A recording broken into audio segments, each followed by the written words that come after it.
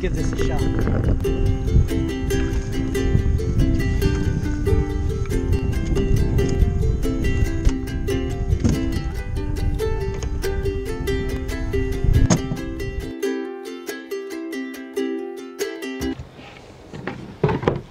Hey everybody, welcome back to the Engineered Angler. I was out fishing yesterday pretty much all day, but I had a great day in spite of the heavy winds out there in the Gulf of Mexico. But I was fishing with a lure I just made, and I kind of made this lure on a lark. It's a jig. I posted some photographs of it on Facebook just to share, and let me show you what it looks like.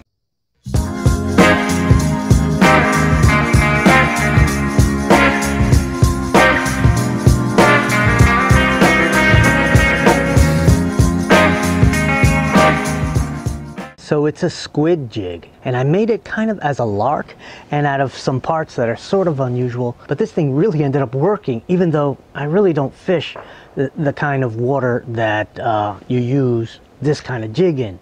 So let's go in the shop and I'll show you how I made it.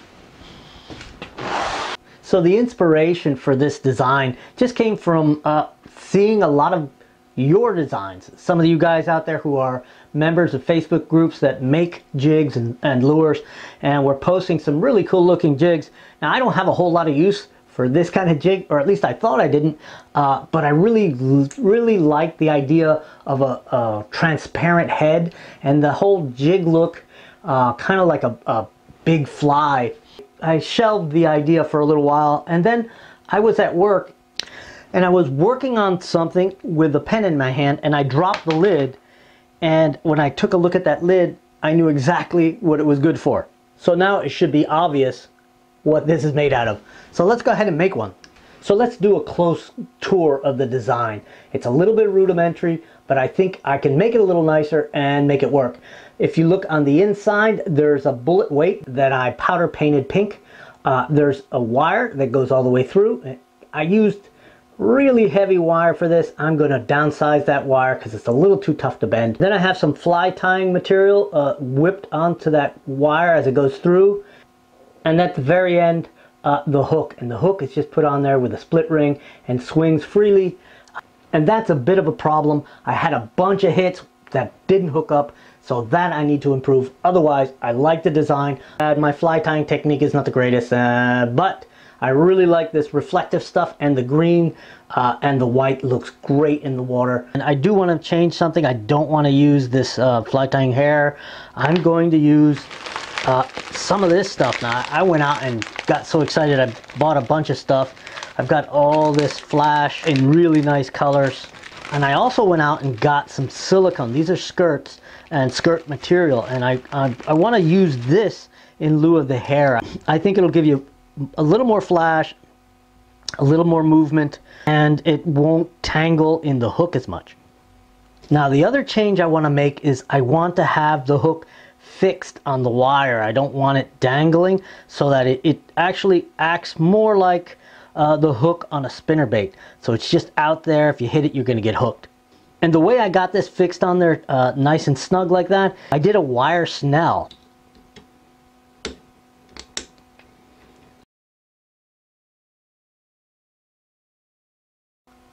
And I probably could have given it a couple more wraps, but this will do it. I'll probably fix it in place with a little bit of resin, and that should do it. So the other thing you're going to need is a bullet weight. Now, the bullet weight makes for a really handy weight because it's got a hole in it already, and that means the wire can go right through it. It fits that cone shape of the top of this lid. You just need to be sure that the diameter of the weight is small enough to get up in there.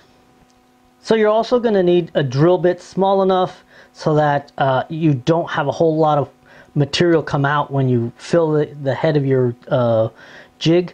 This is a 16th inch bit, and it'll work. Now this wire is a 1.03 millimeter, which is 0.040 inches in diameter. It's stainless steel.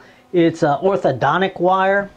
And I get it from a place called Benjamin Dental Supply out of Pennsylvania, and I'll put the contact information in the description. So let's get to it. First thing is we need to drill the tip out. you'll notice there's a little ball inside there already. So once you drill it out, it should come out.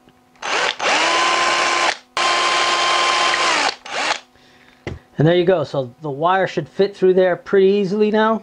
So should be able to slide the wire in. Okay, the next step of modifying this is to cut off the little clip.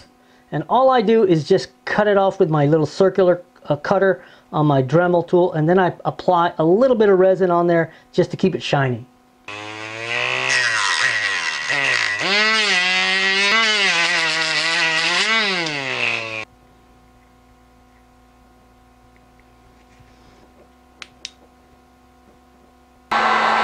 The next step is to powder paint the bullet weight. Now you don't have to powder paint, you can just spray paint it, or you can just leave it dull. Either way, I like it powder painted, it gives it a little better shine.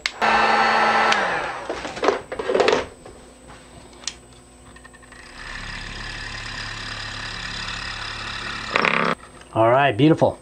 So there's the finish, really glossy red, nice. Okay, we don't need that anymore. Let's go ahead and set this hook up so we can tie on all the fly tying stuff, all the flourishes and skirt material and all that stuff. And just by placing it here, I know I want my snell just up inside there, and I want the material that's getting tied on to start right about there, so I don't have a problem getting this wire through the weight. Now my intention is to have long flowing tendrils, I guess you want to call them, down past the hook, probably about 2 inches, and then I'll come in with these more loose silicone tendrils. And the silicone skirt material will give it more of a natural movement. It'll undulate a little more in the water. Now I'm going to start with the darker of the flash material. It's a dark green, and I'm going to get that right up against the wire.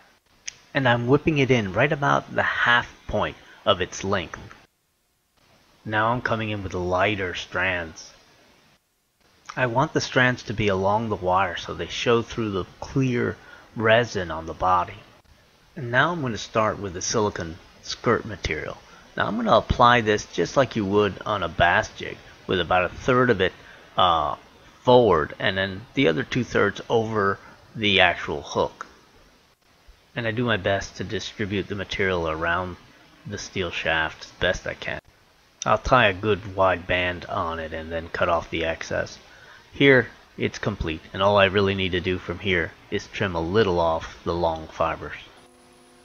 I'm going to fill the whole plastic lid with UV resin, but first I need to put a little bit up front just to make sure there's plenty in front of the lead weight. Here I'm slipping it in, and you can see I put a little bit of blue tape in the front just to keep it from seeping out. Now I'll give it a quick shot with the UV flashlight just to give it the initial set. Now I'll fill the rest of the cavity, leaving enough room in the top so that I can push the whole skirt down in there without displacing so much that it overflows. Okay, that looks about right, and now I can just shove it in there and it won't overflow. And now for some time in front of the UV floodlight. It'll fully set in about a minute, minute and a half. I want to trim a little bit off these really long tendrils. They're just a little too much. And now we're really close to being done. I want some differential length, so I'm cutting a little more off some of the tendrils just to give it a little bit of a break in the length. So it's time to make the tie-on eye in the front. Here I just make a bend with my jewelry pliers. Then I bend back the base to create a little bit of a shoulder so I have a nice centered eye. And then I rotate the long leg all the way around to get a 90 on the standing leg. So here is what it looks like. Now all I gotta do is wrap it around the main shank 2 or 3 times. So I hold it with the pliers again and just wrap it back with my fingers. No big deal. And here's what it looks like. Nice and neat. All I have to do now is cut off that tag end. Now on the original jig I put the eyes on the inside of the body. On this one I'm going to place the eyes on the outside of the body, and then I'll just ferret all in with UV resin. This will give me a really neat look. I even put an extra lens of resin on top of the eye. Looks pretty nice. Now for some time under the light for a full cure. It even looks like a squid already. So sorry about the sound, I had a little problem with my mic wire. Hope you can deal with the voiceover. Anyway, here is the original. I just wanted to show you the difference between this and the one I just made. So two big differences. The first big difference is the rigid hook that will not swing, will not move. Hopefully that'll give me better hookups. Also, I put the eyes on the outside. You see that? And you see how they're fared in with the UV resin. Makes for a nice finish. The skirt is pretty nice. I might do it a little heavier on the next one, but I also made a third. And on this one, I went a little bit overboard on the eyes. And I used some of my frog eyes that I made on a video just a couple of weeks ago. I don't know, I kind of like it. I made the silicone skirt just a little heavier, and I kind of like the way it looks. It looks a little radical, but who knows, maybe it'll work. So in the meantime, I really do want to have some input from you guys on this style of hook. Now I kind of like the single hook sort of swinging, but I'm a little bit hesitant to continue to use it because I have such limited hookup. You guys got any ideas on how to make this better? Should I maybe use a little bit bigger hook? If you have some ideas, please share them in the comments. So I hope you enjoyed the video. I hope you get something out of this build. So thank you for watching. Catch you on the next video and enjoy a little bit of a slideshow of the squid jigs.